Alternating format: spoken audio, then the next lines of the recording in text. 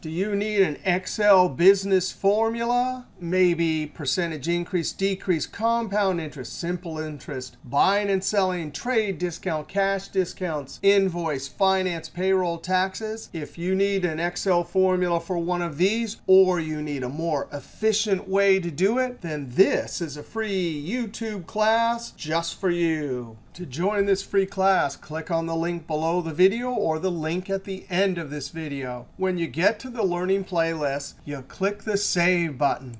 Then over in the Library section, we can see our class. Over on the right are the different sections.